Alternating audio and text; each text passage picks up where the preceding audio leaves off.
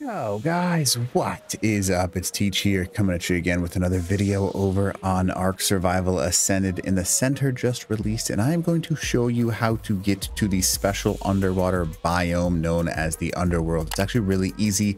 There's two really popular ways to get down to the Underworld, and I'm going to show you real quick. So the coordinates, by the way, we're going to start in this first one. I'll show you the other one at the end of the video, just like pop up and then show you how to quickly get down to it. But it's a super easy thing to do. You're going to want to go to 44.7 and 53.1. This is the first way to get into it. You saw it on the map. And yeah, you're just looking for the water. It's going to look a little bit funky.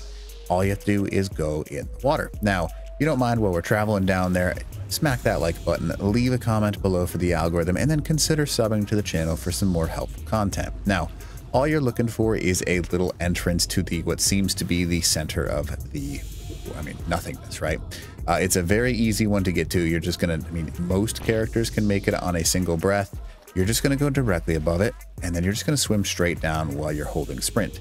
Now you can see the bottom drop off. The one thing I'm gonna warn you of is when you do go into this one, you are going to drop. Now just keep that in mind, because that'll make sense in like 2 seconds. But you're gonna keep swimming down, and obviously with the reduced character speed, it's going to change a few things. There will be piranha in here, so just be careful of that. Some people might run out of oxygen without any oxygen booster, but most people can make it and survive. And that's it. You're just going to swim down, up, and over. Now, you're going to notice you're up on a giant ledge. So your two options: carry a flyer into here so you can fly with said flyer, or jump. Now, just because I'm going to show you the chords again, 45.7, 53.1, you just look down and jump. That's it. Now you're going to land in the water from this specific spot, so you will not die from this one. But it is a long drop, so just be aware of that. Obviously, as you can see right now, yeah, that's a long ways down, but you end up in the Underworld biome. Now this Underworld biome is one of the most popular places to build a base because, one, it's absolutely massive, and two, the amount of functionality you have of building the actual top of the map bases up here, because you can place some cliff platties down, and also there's quite a few little zones and little areas like this that you can just plop down a few things, and no one's ever going to know you're there unless they're really looking. Especially if you have some turrets, no one's going to be able to raid you, because it's very difficult to raise a raised base like this. Now there are also some points like this where it's kind of even more hidden, but it's a very popular PvP location. Now this entire zone is buildable.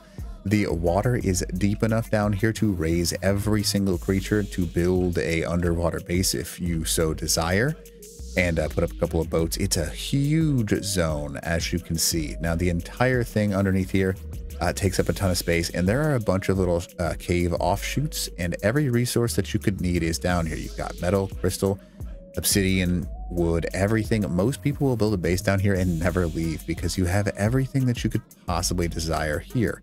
Now, the one thing you want to focus on is if you look on the walls, you'll actually kind of be able to see how to navigate around this, because there are a few entrance points that you need to be aware of that are like cave formations, if you want to think of it that way. But yeah, that's the only major change inside of this area. So you can see that there are cave offshoots. Now there is caves that people like to build in because it's even further down, and one-way entrance, right? But you can see this one, a very long cave, popular building location, because we start to get into the realm of this one, or I believe there's an artifact in this one, the one I just happened to go into, but yeah, you get the point. But pretty cool, and we're just going to keep going. This one might just be one of the entrances. It's a little more hidden, but again, the zone down here is absolutely a joke with how big it is. So yeah, so this is just one of the caves. I can't remember which one I just entered into. Maybe this is, yeah, this is one of the entrances. That's what it is. And you can go all the way to the top on this one and drop down. It's a common build location due to the fact, again, it's another one of those entrance points, just like you see right here. And boop, there's another entrance where we are right now. So pretty cool. So that's another one. And then I'll go ahead and show you the other one that I regularly use. And this one is a little bit easier to spot, I think is a good way to put it, because all you're looking for is the giant mountain. Yes, on the map, go to the giant mountain. They chord specifically 36.3, 50.1.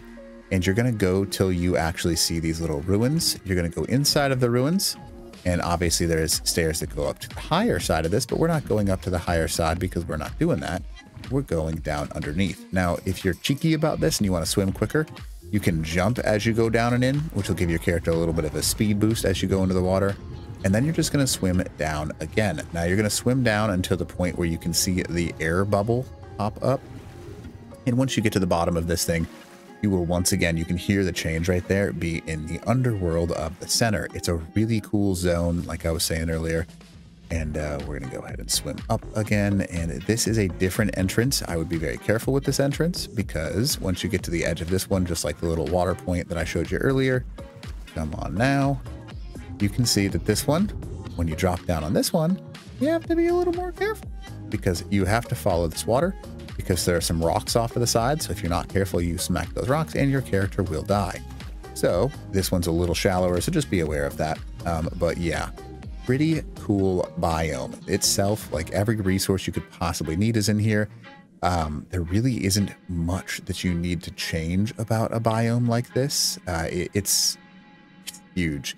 It's literally a map inside of a map. That's why a lot of people like the center, because there's things like this, the underground ocean bubble, if you want to think of it that way. And then there's also a floating island. This map as a whole is absolutely fan-freaking-tastic. It's probably one of the most popular maps in the game when it got released, especially. And that's just due to the fact that people loved playing this map because it was unique. There was even though it was kind of like, say, plain Jane like the island, it was plain Jane, very similar to what the island is. I forgot how dark it gets over here. This is another cave, by the way, where we're heading. But it's got crazy stuff all over the place. This obviously, you saw the other cave offshoot that we went into. This one is an actual another buildable cave, and it's just got some absolutely wild stuff in it. The chambers that you can build in this one are just a joke. Yeah, it just keeps going. And again, especially on an official server where you can build in pretty much all of this, most tribes in this, almost impossible to raid them because they have everything they could possibly need. These chambers that go on for days. You've got multiple walls that you could put up. You've got hidden rooms like this one over here. And the only way in is this little entrance point. Very difficult. And I mean, again, it's just a cool thing, right? Like this is just something, and you got water built into it. Like everything that you need is inside of this map, which is really fun in my opinion. Obviously you can see the crystal glow on this stuff. I don't think they made this harvestable. No, they didn't make it harvestable. That would have been too cool. We would have enjoyed it too much to make it harvestable. But yeah, you can see this underworld biome is probably one of the coolest things in the world. There's lots to explore, and you could spend hours down here trying to learn everything, and it's just a lot of fun. You can see that this is another little like pathway, and there's a lot of like skill checks, if you want to think of it this way, because you can see that this is the path that you have to move if you're not flying.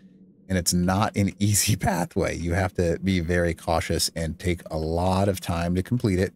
And once you get to the top, there is an artifact, I believe, in this one. And you're kind of just like jumping around. It's a very difficult thing to do. And yeah, it's awesome. It's probably one of my favorite caves. You can see here's the artifact right here. Artifact of the pack right here. But yeah, super cool map. Super cool underground biome. And you should definitely check it out. So hopefully this video helps you out and kind of explains to you what actually is the underworld in this map. But yeah, definitely check it out. And hopefully this video helps you out. And if you don't mind, again, smack that like button, leave a comment below for the algorithm, and then consider subbing to the channel. All right, Teach.